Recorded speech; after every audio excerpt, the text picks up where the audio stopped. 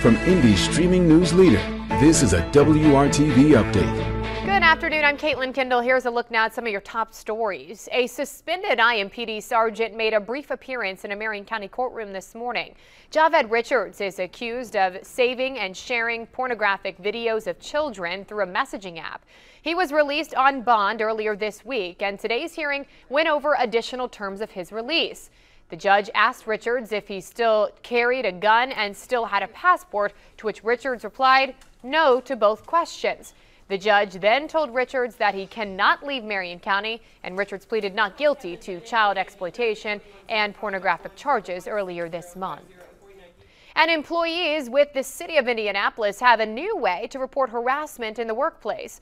According to a spokesperson for Mayor Joe Hogsett, a new anonymous tool for employees to report harassment went live on Wednesday.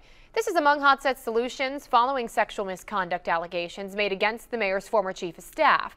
The tool will be run by the city's Human Resources Department until a third-party vendor is selected. Todd? Temperatures today into the 90s in a lot of locations. May not quite get there in northern locales, but about 92 in Indy and 93 in Columbus. The dew points are down a little bit today, so heat index values in the upper 90s, and that's why there's no heat advisory in our area for the day today. Tomorrow's a little bit warmer, a little more humid. We start with sunshine. The clouds will increase. Tomorrow, there could be a heat advisory as we may see those heat index values back to near 100 degrees. But everything as far as the heat wave comes to an end late tomorrow and into Saturday as a front starts to work its way through the area.